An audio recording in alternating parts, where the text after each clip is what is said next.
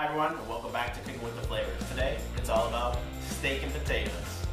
And just a little heads up, if you guys want to get one of these cool aprons, you can check them out at coolaprons.com and grab yourself one. All this, a nice one.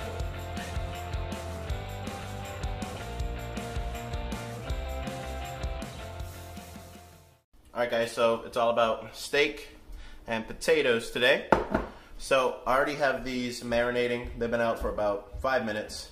So I marinated these bad boys in a little bit of my seasoning blend right here. You guys already know what's in it. And a little bit of olive oil. I'm letting that set aside.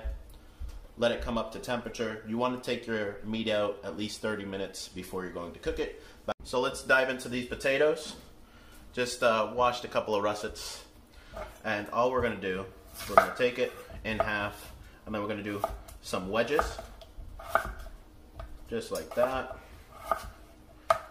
Don't worry if there's a little black, you guys can just take this little stuff out of here. You don't want it. You don't have to eat it, but you can eat it if you want to. Just going to be bitter. So we're just going to keep going, and we're going to get them all about the same size. So you finish cutting all these into wedges and then right into your favorite baking dish. So we're just going to infuse these potatoes with a little bit of extra flavor, and you already know I love garlic, so we're just going to smash these garlic cloves, remove the papers, and get the chopping. We're just going to do a nice rough chop on these and infuse these potatoes with a little bit of love. Then we're just going to roughly chop this garlic. We're not going to mince it, we just want it a rough chop. This is just going to help infuse our potatoes with some amazing flavor. So we set that aside. We're going to go ahead and get our potatoes here. In goes the garlic. And then to that, we're going to take about 1/3 of a cup of olive oil, just like that. And then of course we're going to use our seasoning blend all around. Remember, this has garlic powder, onion powder, salt, pepper, and it is just delicious. And then we're just going to massage the potatoes all around. And I do have my oven preheated at 425. These are going to get nice and brown, and they're going to be delicious with this steak. So once you have that like that, we're ready for the oven. So into the oven with the potatoes. They're going to go for about 25-35 minutes. So we'll see when we get there. So I have saved some bacon fat. You guys can use canola oil if you want, but this is going to impart so much flavor. So that goes into the pan. This pan's been preheating at a medium-high heat. We're going to crank up the heat a little bit more, just so we get that nice, delicious crust on our steaks. So just make sure it's evenly coated the pan all the way around. And as soon as it hits the pan, you're instantly greeted with that bacon flavor you so love. If you don't like bacon, then obviously this isn't for you, but that's how we do it here. So I'm going to put these steaks to the side for a second. We're just going to take a few cloves of garlic with the palm of your hand. Just smash it, leaving the paper intact. This is going to help infuse the steak with a lot of flavor. So this pan is nice and hot. We're going to take our steaks, laid away from you, into the pan. Let that go. And you're going to develop a crust on one side. The garlic goes in. Just throw it right in there. So we're just starting to develop a nice crust on each steak. On one side, we're going to add some butter, because butter and bacon goes so well with steak. We're just going to add that into the pan.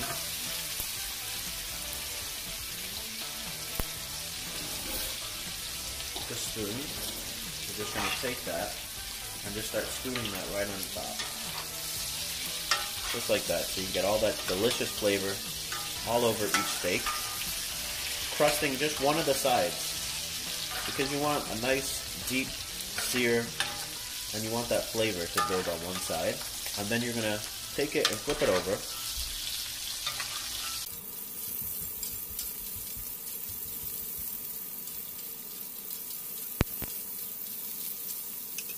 Now we're going to take these, flip them over. Look at that beautiful crust that we're getting. That's what you're looking for. Nice and golden brown and crusty. Flip it over for just a second. Now we're going to turn the heat off because we're pretty much done with our cooking process. We're going to just let it sit for another minute on that opposite side. Baste it again with some of that butter and some of that bacon fat. And then we're going to take these out and let them rest. Easy peasy, lemon squeezy. That's what I'm talking about. The steak comes out of the pan. Now we're going to allow the steaks to rest. Let that juice redistribute. So I've just taken out the potatoes from the oven. You can see that they're just starting to go brown, but we want more flavor, right? So remember all that good stuff that's in that pan, that butter, that bacon fat. In go the potatoes. Remember that pan's still going to be hot. So in go these potatoes. We're going to give it a nice surface area. We're going to crank this pan back onto high for 2 minutes. And allow it to get all these golden, crispy bits off the bottom of this pan and into the potatoes. We want to add more flavor into everything you do. So right now these potatoes are good as is, but we want them to be nice and crusty and beautiful.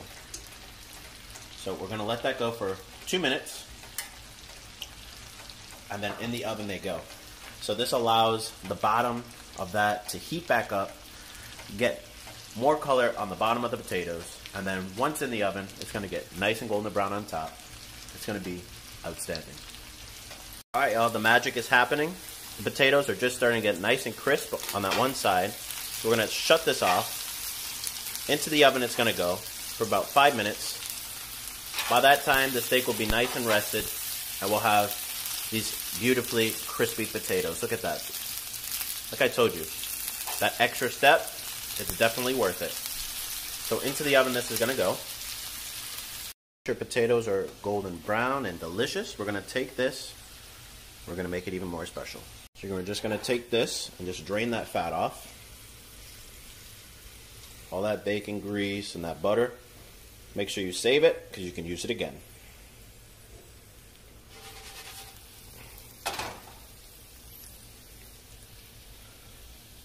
And if that isn't good enough, we're going to make it even better. Some Parmesan cheese right over top. There you have it.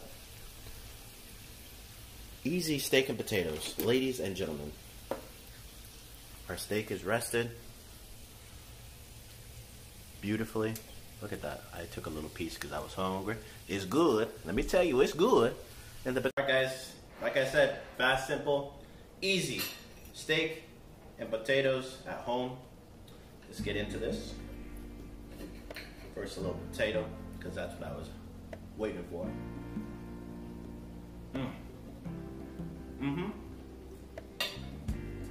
You take that little extra step, put it back in that cast iron pan. Oh, phenomenal. Definitely worth it. Steak. The seasoning's all the way through the meat. That's what happens when you let it marinate for that period of time.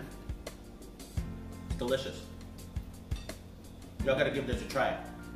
So if you like that video, please hit that subscribe button and follow me at The Flavors on Instagram so you can catch all the latest episodes of Cooking with The Flavors. Thank you, and I'll see you all in the next one.